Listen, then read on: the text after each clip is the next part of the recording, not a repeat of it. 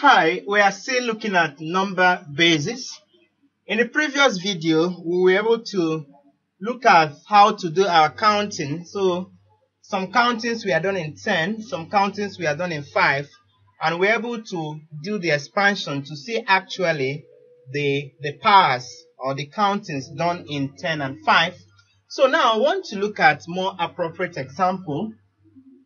Now here we are to expand the following numbers in powers of their bases. So here we have base 8, here we have base 2. So we start with the A part of this question. So here we have the number 732540, but this one is in base 8. So remember, you can either write it in figure or you write it in words. So we want to do the expansion. So now the expansion is to do this. Now the issue is to look at the place values, because it is the place values that will guide us on the powers that we assign to that base.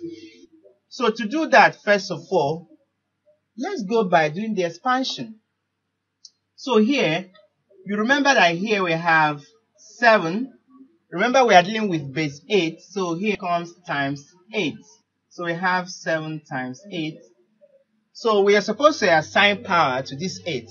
But let's first of all continue, then we see a systematic way of assigning those powers.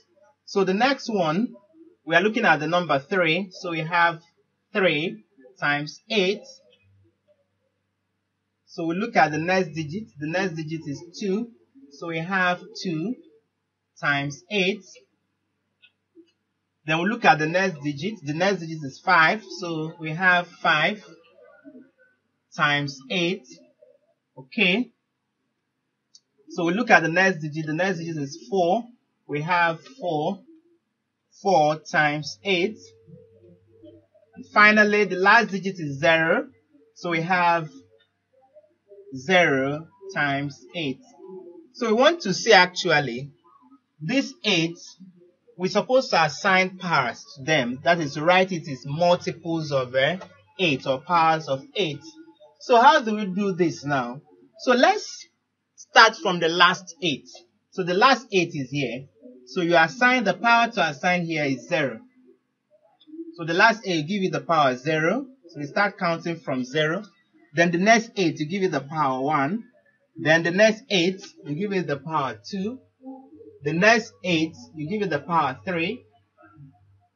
The next 8 will give you the power 4. The next 8 will give you the power 5.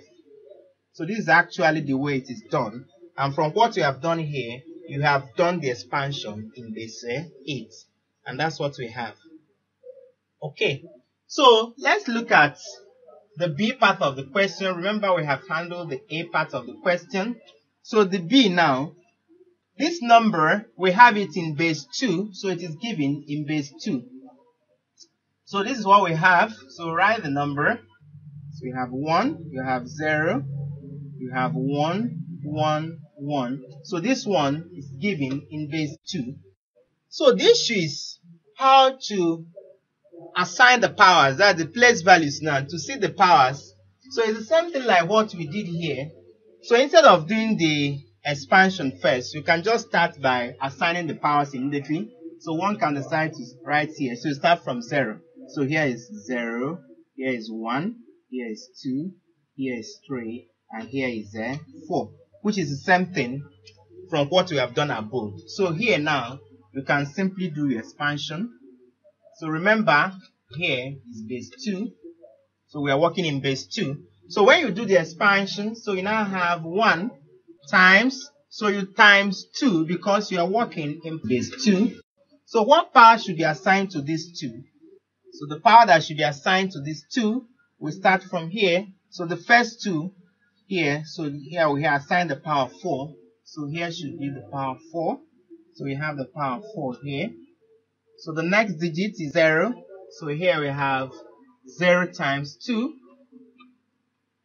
So now, to look at the power that should be assigned to that 2, we are looking at this 3 that is under 0. So here should have the power 3. Okay. So we continue. So the next one, so the next digit is 1. So this digit is 1. So we have 1 times 2. So it is now 1 times 2. Then we look at the power that should be assigned to that 2. It is actually this 2. So here should be power 2. So yeah, as you can see, we are counting down till we get to 0. So the next one, so the next digit is this one. This is 1. So we're going to have 1 times 2. So we have 1 times 2. And the power that should be assigned to it is this 1. So this should have the power 1. So as you can see, we are going down to get back to 0. So the next one is, next digit is 1 again. So we have here 1. So this becomes 1 times 2. So the power that should be assigned to it is this 0, which is the final one. So this should have the power 0. So it's just like what we did in the example above. There are two ways I have done it. So here, you can do multiplying by the bases, and after that, you start assigning the powers. From the last one, you start from 0 and go back. Or, you just look at the number, and you start assigning the powers. Just look at the numbers.